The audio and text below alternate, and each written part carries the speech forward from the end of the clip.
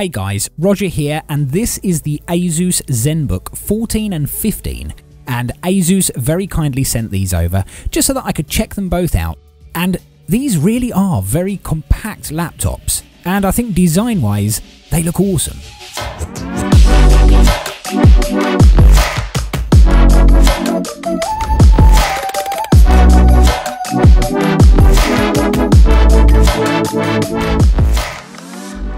The colour works well with the royal blue body and that very nice gold trim, and the finish on both of these laptops is just what you would expect from Asus. Now, to look at and touch, you can tell that these really are well built. There is also a 13-inch Zenbook, but these are the two that Asus sent me to take a look at. If you look at the current range of Asus laptops, you'll see what Asus call nano-edge bezels, and they're actually really thin, which makes the whole experience so much nicer. Not only are the bezels very small, but the quality of the display of both laptops is really good. They both have a 1080p display, and they both look great. The larger Zenbook 15 has a matte finish on the display, which honestly, I prefer that over the glossy finish of the Zenbook 14. One of the reasons I'm a fan of Asus products is because they're adding clever features to their laptops, such as the built-in Numpad on the Zenbook 14. Now, if you normally use a Numpad, then you'll know how frustrating it is when you pick up a laptop that doesn't have one. I think this is actually a really nice feature. The Zenbook 15 is bigger, and so it has a normal Numpad.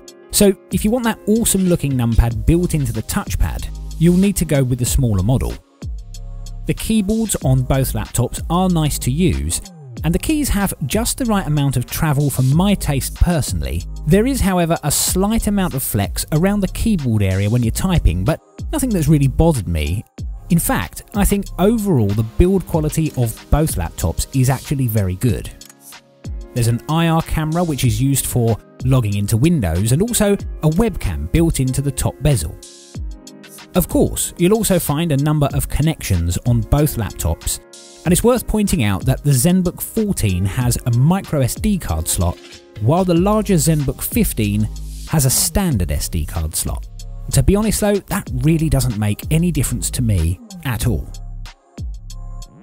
As far as specs go, well, you can choose an i5 or i7 quad-core processor, up to 1TB of SSD storage, and up to 16GB of RAM, and if I'm buying a new laptop, I'd want as much RAM as I can get, but that's just me, of course.